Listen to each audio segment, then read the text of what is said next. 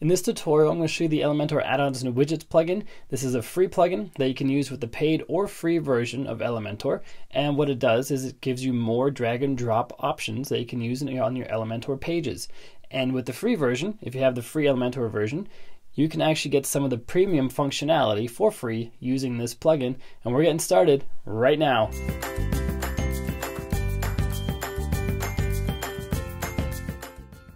Hey, what's up guys? Welcome back to another video. It's Bjorn from WPLearningLab, where we help you get better at WordPress so you can earn more for yourself, for your clients, and for your business. If it's your first time here and you're not yet subscribed, consider subscribing because I'm always sharing new tricks, new WordPress tips, tricks, and hacks and stuff to make your life easier using WordPress. So click the subscribe button, then click the bell notification icon so you don't miss anything. And if you like Elementor, you're going to like this. I'm currently building the ultimate Elementor course. It's going to be a bargain. There's a link down below to get on the waiting list, so click on that link, get on the waiting list, and you get more details while you're on there. And check out our Facebook group where we chat WordPress, help each other get better at WordPress. Link in the description down below. Join that free Facebook group.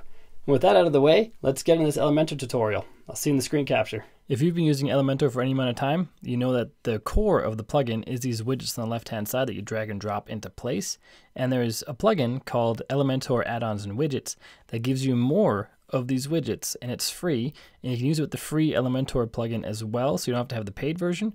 And to get this plugin, we're going to head out to the dashboard. We'll go to Plugins and then Add New. Search for Elementor Add-ons and templates, and the one we want is this one right here. It has, or it says add-ons and widgets in the description, but it's actually called add-ons and templates, so that was my mistake.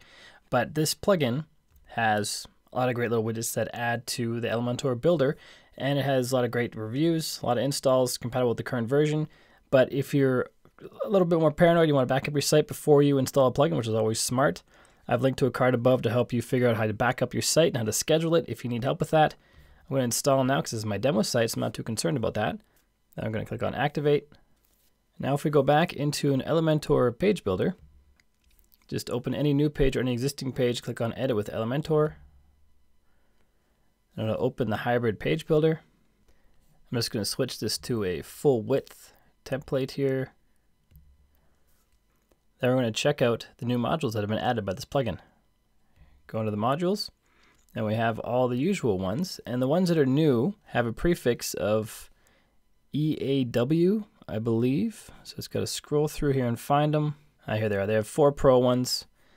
They're called Scizify now. They used to be called AEW, but now they're called Scizify widgets. And there's, like I said, 4 Pro ones, and then these ones down here that are free with the plugin.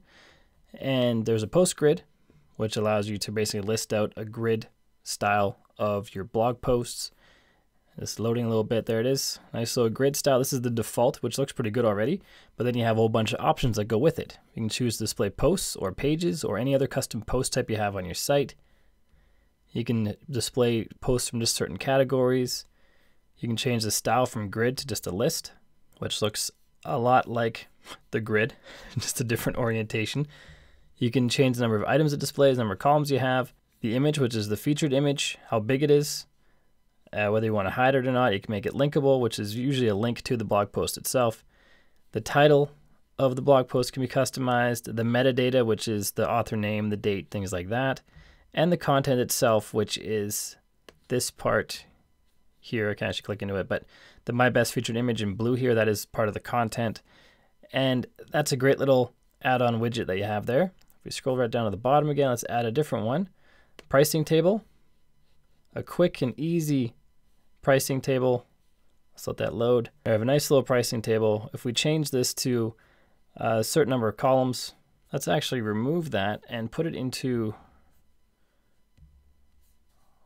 3 columns. Let's add 3 of those so it looks more like a pricing table.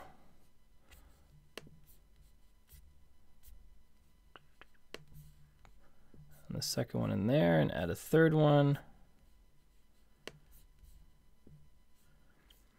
Let all those load in there. Now you have a legitimate looking pricing table. All you have to do is customize the options a little bit, and you have a pricing table. Quick and easy. Another cool widget this has is a services block, which you can also get in the Elementor blocks. So it's not like this is somehow unique and amazing. but it just helps you create it a little easier because you don't have to go through the blocks. You have a widget on the side to help you do it. So that's pretty handy. You've got some customization settings for that here.